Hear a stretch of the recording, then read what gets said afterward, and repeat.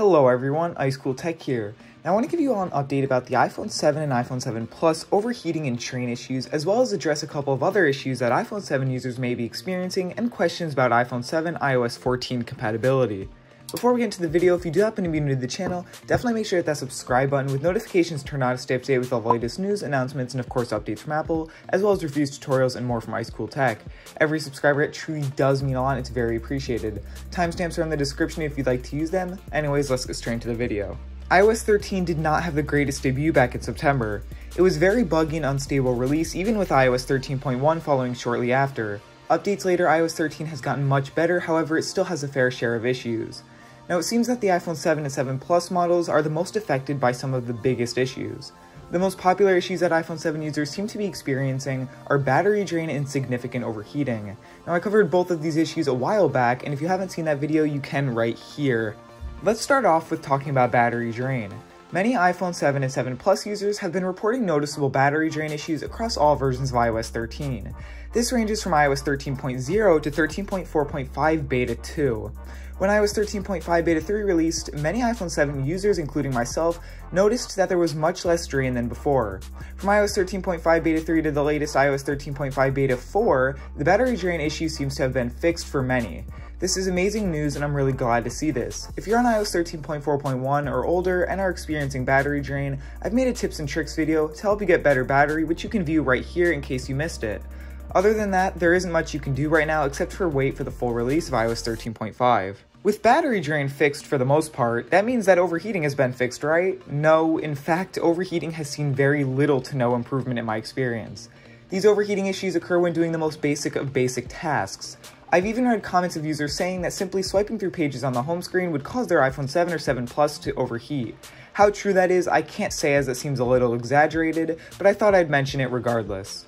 I noticed my iPhone 7 getting very hot when simply switching between iCloud accounts and settings. Many users have even said that their iPhone 7s get very hot when playing games like PUBG or Fortnite. Now this is a lot more reasonable as they are more graphic intensive games and just heavier overall. To the extent at which users are saying that their iPhones get hot while playing these games is where things get slightly worse. Some have said that their phones get too hot to touch. Now that's not a good thing in any way, and if that happens to you, I'd recommend to stop using the iPhone until it cools down a bit. The overheating issue has not gotten that bad in my experience personally, but I've heard it countless times. This is an issue that can even have a long-term effect on battery health.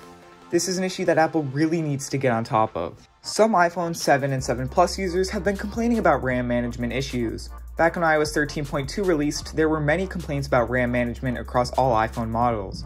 Users would experience constant reloads on apps in the background, and this has since been fixed, but lately more complaints have been brought to my attention. And of course, the iPhone most were reporting this on was no other than iPhone 7.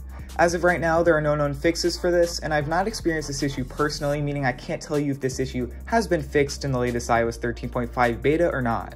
Now let me know in the comments if you're on iOS 13.5 and what your experience has been with RAM management. If you're one of my somewhat older viewers, you may remember me releasing a video talking about an iPhone 7 hardware issue, the audio IC defect. The reason I'm bringing this up is because I've noticed more comments asking me about why the voice memos app isn't working, or why Siri is broken, or why there are grayed out buttons in a phone call, etc. Those are all symptoms of the audio IC defect. Now the audio IC defect is caused by the soldering which connects the audio IC chip to the logic board, failing as it grows weaker over time. Not every iPhone 7 is affected, however. This issue only affects iPhone 7 models sold between early 2017 and late 2018. Sadly, there is no way to fix this, so you'll most likely have to have Apple replace it. The symptoms of the audio IC defect are the following: Siri not working as expected, grayed out buttons during a phone call, boot loop, voice memos not working as expected, microphone not picking up audio properly, and possible speaker issues. As you all know, June 22nd is when Apple will be holding their annual WWDC event. During WWDC 20, Apple announced the latest major releases for tvOS, watchOS, iOS, iPadOS, and macOS. This means that we will finally see iOS 14 and all it has to offer, as well as the first developer beta. Now every time Apple releases a new major software version, they always drop support for older iPhones. With one exception being iOS 12, however that was only due to the fact that iOS 12 is strictly focused on performance, stability, and bug fixes. I've read a lot of comments asking me about whether or not the iPhone 7 will support this upcoming release. and I'm here to tell you that the iPhone 7 and 7 Plus will be receiving iOS 14. I'd be shocked if Apple dropped the iPhone 7 this year. The iPhone 7 is more than powerful enough to run iOS 14. Now in regards to the current issues, I hope to see them all fixed before the release of iOS 14, or at least during the beta period. The overheating issue is something that really needs to be fixed, as well as the RAM management issues. Now I have no clue to what could be causing this, and all I can do is guess. Now as for the audio IC issue, sadly it is inevitable if your iPhone was manufactured within that time period, and even with all these negatives, we can still end off on a somewhat positive when we add in the possible battery drain fix in iOS 13.5 and iOS 14 support. Let me know in the comments what iOS version you're running, and if you've experienced any of these issues. Now as always, if you do have any questions, make sure to leave a comment down below. Alright everyone, that's all I have for this video. If you did enjoy the video or found it helpful in any way, show me by leaving a like, and if you are new to the channel, definitely make sure to hit that subscribe button. Every subscriber really does mean a lot, it's very appreciated.